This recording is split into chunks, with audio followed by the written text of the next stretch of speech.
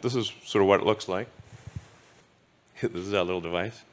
That thing at the bottom is just to hold the threads in place, because they're just like little fine wires. I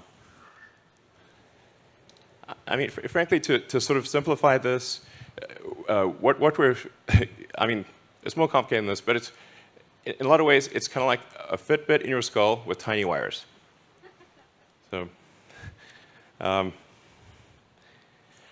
it's, yeah, so our current prototype, version 0.9, has about 1,000 channels. So that's about 100 times better than the next best consumer device that's available. And it's a 23 millimeters by 8 millimeters. It actually fits quite nicely in your skull, because your skull is about 10 millimeters thick. So it fits, it goes flush with your skull, it's invisible, and all you can see afterwards is that there's a tiny scar. And if it's under your hair, you can't see it at all. In fact, I could have a Neuralink right now, and you wouldn't know. Maybe I do. So, and it's also got all the things that you would expect to see, the sensors you'd expect to see in a smartwatch or a phone, like inertial measurement, temperature, pressure.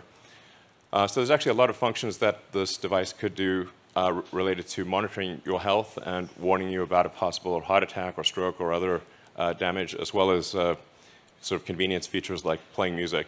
You could do a lot. It's sort of like if your phone went at your brain or something. Yeah, maybe that's not a great analogy. Anyway, so it's also inductively charged. So it's charged in the same way that you charge a smartwatch or a phone. And so you can use it all day, charge it at night, and have full functionality. So you would really,